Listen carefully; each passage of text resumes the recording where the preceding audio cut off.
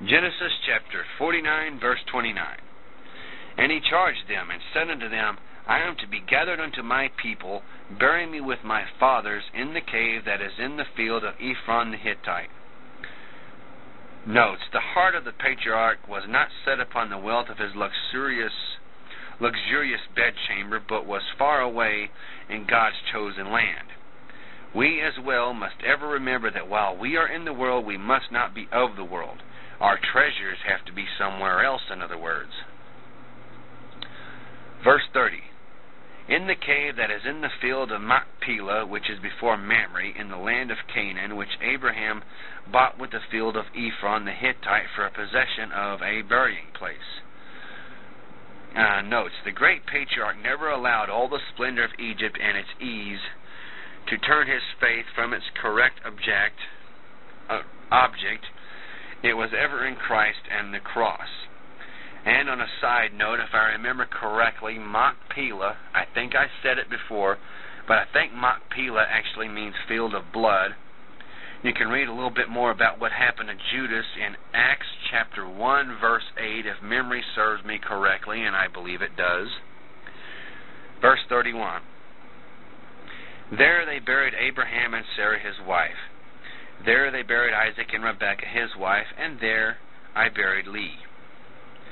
Notes, his demand that he be buried where Abraham and Isaac were buried proclaimed within itself and made a statement that all of these were staking a claim to the entirety of the land.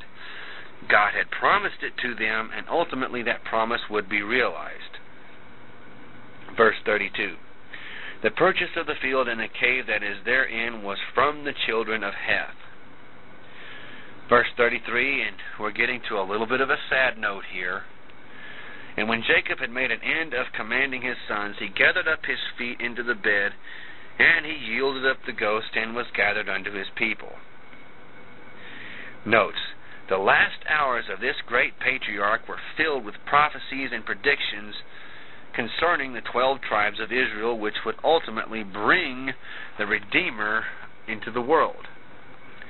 He died when that prophecy was uttered, but he did not die until it was uttered. It must be said of Jacob that he kept the faith that was once delivered unto Abraham and his father Isaac. He had not allowed that torch to fall to the ground or even be dimmed. At his death, it burned brightly, and in fact, brighter than ever. We are now in the final chapter of the book of Genesis, chapter 50. We're going to speak on the burial of Jacob. And Joseph fell upon his father's face and wept upon him and kissed him. Notes, Joseph closed his father's eyes as predicted by the Lord to Jacob. That's in chapter 46, verse 4. Verse 1 is a picture of Christ weeping over Israel. Jacob was dead physically and yet alive spiritually. Israel was alive physically and dead spiritually. Verse 2. And Joseph commanded his servants, the physicians, to embalm his father, and the physicians embalmed Israel. Notes. Jacob's body was embalmed, but his soul and spirit went into paradise, there to be with his grandfather Abraham and his father Isaac and every other believer who had lived up until that time. Verse 3. And 40 days were fulfilled for him, for so are fulfilled the days of those which are embalmed. Notes, basically this is saying this is the length of time it took for the process to be completed. Scripture.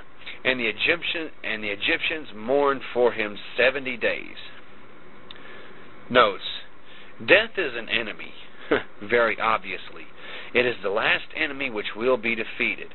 That's in Corinthians chapter 15, verse 26. Jesus took the sting out of death at the cross, but at the end of the kingdom age, death will then be totally defeated and forever. That's in Revelation chapter 20. Kind of reminds me of a Petra song that I heard.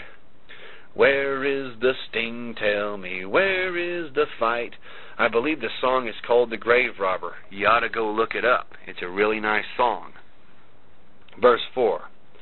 And when the days of his mourning were past, Joseph spoke unto the house of Pharaoh, saying, If now I have found grace in your eyes, speak, I pray you, in the ears of Pharaoh, saying. Notes: the fact that Joseph did not speak personally to Pharaoh accords with discoveries which show that mourners at that time did not shave and therefore could not enter into the royal presence.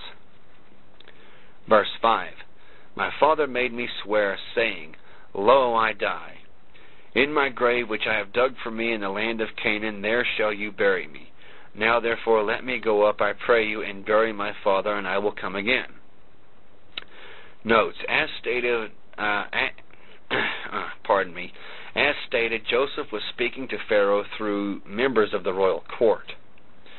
Verse 6, And Pharaoh said, Go up and bury your father according as he has made you swear. And Joseph went up to bury his father, and with him went up all the servants of Pharaoh, the elders of his house, and all the elders of the land of Egypt. Notes: the grandeur of Jacob's funeral procession must have been a wonder to behold. It is amazing to think of this great patriarch, a pilgrim all his life, being carried to his final resting place by the grandeur of mighty Egypt. It is one of the few times in history that the world recognized the greatness that was among them. Verse 8, And all the house of Joseph and his brethren and his father's house, only their little ones and their flocks and their herds they left in the land of Goshen. And there went up with him both chariots and horsemen, and it was a very great company. And they came to the threshing floor of Atad, which is beyond Jordan. And there they mourned with a great and very sore lamentation. And he made a mourning for his father 7 days. Notes: they were now in the land of Canaan, 7 being God's perfect number. As such, it speaks of a perfection of salvation which will ultimately lead to the resurrection. Verse 11, And when the inhabitants of the land, the Canaanites, saw the mourning in the floor of Atad, they said, This is a grievous mourning to the Egyptians. Wherefore the name of it was called Abel Mizraim, which is beyond Jordan. Notes: the Canaanites had no understanding of what Joseph was doing, thinking this was some type of ritual concerning the Egyptians. Verse 12, And his sons, who were Jacob's, did unto him according as he commanded them. Verse 13, For his sons carried him into the land of Canaan, and buried him in the cave of the field of Machpelah, which Abraham bought with the field for a possession, for a burying place of Ephron the Hittite before Mamre. Notes: Abraham, Isaac, and Jacob were very wealthy in flocks, gold and silver. However, when they died, as all, the only thing they took with them was their faith. Verse 14, And Joseph returned into Egypt, he and his brothers, and all who went up with him to bury his father, and he had buried his father. Verse 15, And when Joseph's brothers saw that their father was dead, they said, Joseph will peradventure hate us, and will certainly requite us all the evil which we did unto him. Notes: Joseph's brothers never did quite understand who their brother was, or what he was. Now that Jacob was dead, they expected Joseph to turn on them. They did not, and even perhaps could not, understand that Joseph, being a type of Christ, would deal with them not with judgment, but with mercy and grace. Verse 16, And they sent a messenger unto Joseph, saying, Your father did command before he died, saying.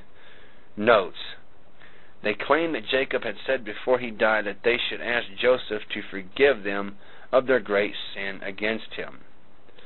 We'll have to pick up in the final Genesis chapter 50, verse 17. Thank you for your